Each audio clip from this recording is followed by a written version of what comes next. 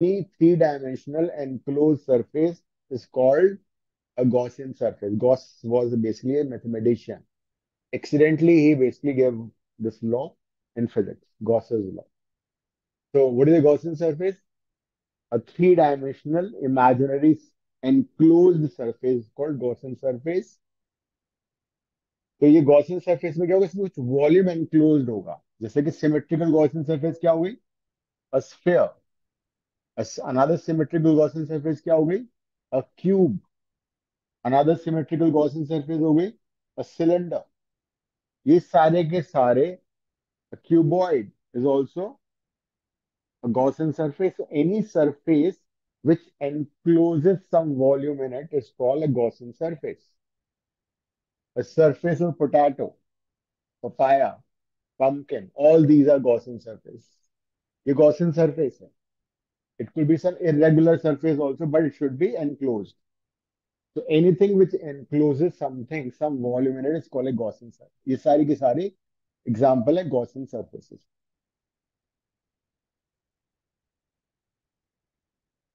अगर हम कोई irregular Gaussian surface को assume कर लेते हैं और उसके अंदर we place some charge. Suppose this is a Gaussian surface and I place a charge inside this.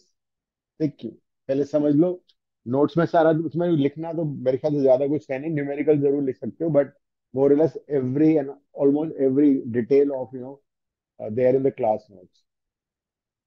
तो अगर हम यहाँ पे कोई चार्ज रखें तो we know that every charge has electric field lines starting from it. It's a positive charge. जब भी हम चार्ज लेते हैं तो बाय डिफॉल्ट उसको पॉजिटिव लेते हैं. So this is a charge which is a positive charge. So electric field lines are originating from a positive charge and they are spreading like this, radially outward. तो अगर मैं, if I take some small area dA, यहाँ पे मैंने dA ले लिया perpendicular to surface. ये electric field है यहाँ पे, बिकॉज हर पॉइंट पर इस गॉसियन सरफेस पे इलेक्ट्रिक फील्ड की डायरेक्शन और इलेक्ट्रिक फील्ड का मैग्नीट्यूड अलग अलग होगा. Because it's a point charge, because of that, everywhere on the Gaussian surface, electric field has different direction and different magnitude. तो सपोज मुझे इस छोटे से एरिया से फ्लक्स फाइंड करना है, D phi. What is D phi? D phi is electric flux through all area D A. D A के through इतना फ्लक्स पास कर रहा है. बड़ा सिंपल है. We can find D phi as E dot D A. यही formula था. Electric flux by definition is dot product of electric field and the area. अब नेक्स्ट यहाँ पे हम डीए ले लेंगे, वहां फिर फ्लक्स निकालेंगे. फिर नेक्स्ट सरफेस पर डीए लेके वहां फ्लक्स निकालेंगे. हर जगह पर हम इस तरह से इलेक्ट्रिक फ्लक्स कैलकुलेट कर लेंगे. एंड में जाके इसको सम कर देंगे, ऐड कर देंगे. तो in maths addition means basically integration. तो if I integrate the entire E dot dA for the complete Gaussian surface. तो कंप्लीट गॉसियन सरफेस को यहां ना लिख के मैं यहाँ पे सर्कल बना देता हूँ. सर्कल का मतलब क्या होता है?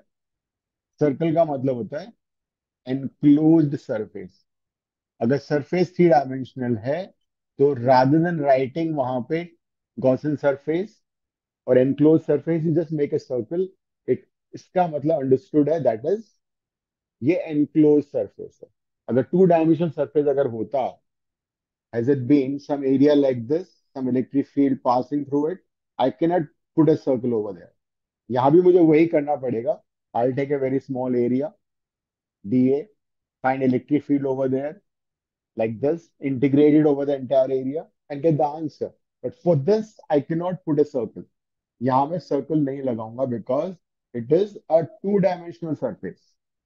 तो two dimensional surface is not a Gaussian surface. इसमें कोई वॉल्यूम एनक्लोज नहीं है. जैसे हमने अभी क्वेश्चन किया था, if I take only one face of the cube, one face of the cube is not a Gaussian surface, but complete cube, yes, a Gaussian surface. तो सर्कल का मतलब इट्स एनक्लोज गॉसियन सरफेस. तो Gausses found that this electric flux through a Gaussian surface is always proportional to the charge enclosed. This electric flux through a Gaussian surface is always proportional to the charge enclosed. Obvious सी बात भी है, अगर charge ज्यादा है तो electric field ज्यादा होगा, electric field ज्यादा होगा, नंबर ऑफ फील्ड लाइन ज्यादा होंगी, नंबर ऑफ फील्ड लाइन ज्यादा होगी तो फ्लक्स ज्यादा पास करेगा.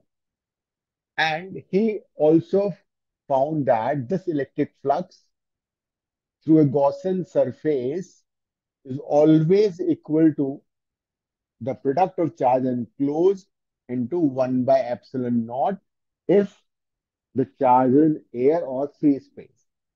And that's nothing but Gauss's law or Gauss's theorem. This is nothing but Gauss's law or Gauss's theorem. That is, electric flux through a Gaussian surface equals to the product of charge enclosed and 1 by epsilon naught if charge is placed in air or free space. If you want, you can write down the statement or else it is there. You have to mention free space or air because हमने epsilon naught लिया है. अगर कुछ दूसरा medium होगा then I'll take 1 by epsilon. This epsilon naught thing will be true and only if when the medium is air or free space. क्या समझ में आया मैथिली बताना? What is Gauss's law? Sir, Gauss's law is directly proportional to the charge in. Gauss's law is directly proportional नहीं है. According to Gauss's law, Oh, sorry. flux to Flux. electric flux, because magnetic flux भी हो सकता है, electric flux is directly proportional to the charge enclosed or it is equal to the product of charge enclosed and 1 by epsilon naught when the charge is in air or free space. ठीक है, पूरा statement लिखना है, तुम्हें समझ के लिखो, अपने वर्ड में लिखो, doesn't make a difference, but don't miss out anything, don't put anything extra. Also physics में एक्स्ट्रा कुछ नहीं चाहिए होता, अपने वर्ड्स में लिख सकते हो, वर्ड टू वर्ड बुक का कॉपी करने की जरूरत नहीं पड़ेगी. तो जब भी हमें इसका मतलब ये हुआ, जब भी मुझे किसी गॉसियन सरफेस से फ्लक्स पास करना है तो अगर मुझे ये पता लग जाए कितना चार्ज एनक्लोज्ड है तो I just find the charge enclose and divide by epsilon not. ये तो करना पड़ेगा मुझे. अगर कोई गॉसियन सरफेस है and if I know that how much flux, how much charge is enclosed, I simply divide the charge by epsilon naught and get the answer. दूसरी बात, जो इंपॉर्टेंट है वो जरा देखो, इस एक्सप्रेशन के राइट साइड में जो ये चार्ज है, क्या कौन सा चार्ज है? Charge enclosed. सपोज मानो एक चार्ज क्यू बाहर रखा हुआ है इस गॉसियन सरफेस से, ये कंसेप्चुअल इंपॉर्टेंट, एक चार्ज हमने क्यू बाहर रख दिया.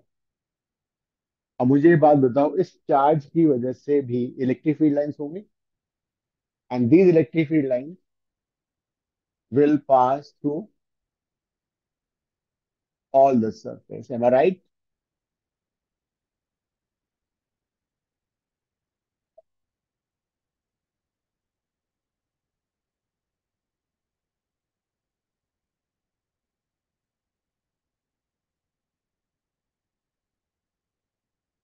तो इस चार्ज की वजह से भी इलेक्ट्रिक फ्लक्स पास कर रहा है. दैट मीन्स इस एक्सप्रेशन के लेफ्ट हैंड साइड में जो इलेक्ट्रिक फील्ड है, बिकॉज किसी पॉइंट को मैं अगर कंसिडर करता हूं तो इलेक्ट्रिक फील्ड इसकी वजह से भी है, यहाँ पे इस चार्ज की वजह से भी इलेक्ट्रिक फील्ड है. तो जो नेट इलेक्ट्रिक फील्ड यहाँ पे होगा वो इन दोनों की वजह से होगा. This electric field is due to both Q and capital Q.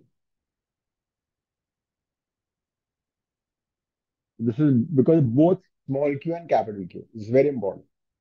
इस गॉसियन सरफेस के ऊपर जो चार्ज है वो दोनों की वजह से, स्मॉल क्यू की वजह से भी है और कैपिटल क्यू की वजह से भी. ठीक है, एक मिनट।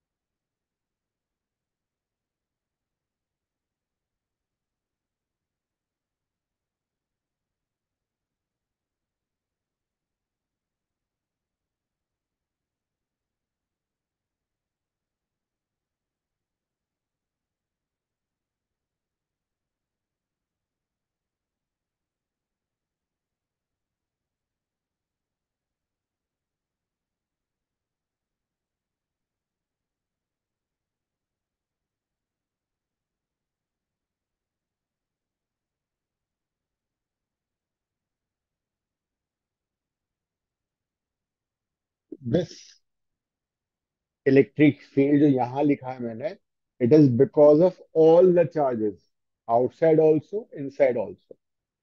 लेकिन राइट साइड में जो क्यू है, it is only the charge enclose. मतलब कहने का ये हुआ, इलेक्ट्रिक फ्लक्स इस गॉसियन सरफेस से जो पास कर रहा है, वो इसकी वजह से भी है और आउटसाइड चार्ज की वजह से भी है।